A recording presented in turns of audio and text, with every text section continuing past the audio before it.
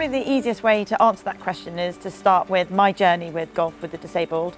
So my best friend of over 25 years was diagnosed with multiple sclerosis about 10 years ago, and she'd always played golf and I did not, but we'd always played sport together, and as her condition worsened we couldn't do a lot of the activities that we used to.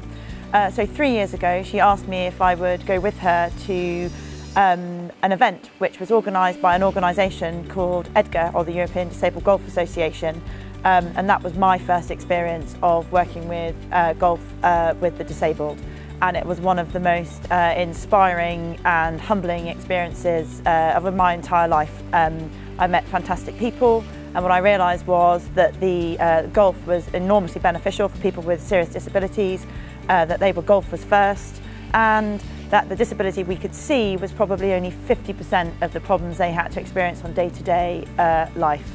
EDGA organised an amazing event, and they were just people I wanted to carry on being involved with.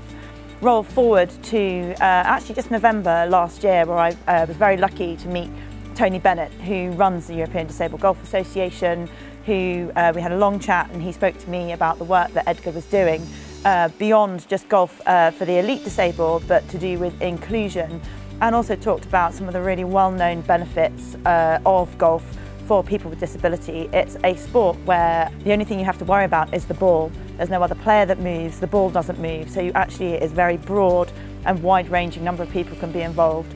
And I did think it was something that RSM could really support them with, and using our brand would help EDGA raise its profile and raise the profile for disabled golf around Europe and now globally.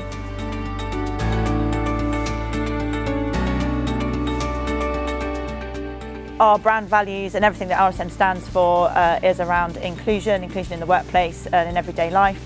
We are pretty heavily involved with golf as a firm. We think it really well represents our brand values, and I think David's view was that actually adding a corporate social responsibility angle to our golf programme fitted very well, fitted very neatly with our brand values.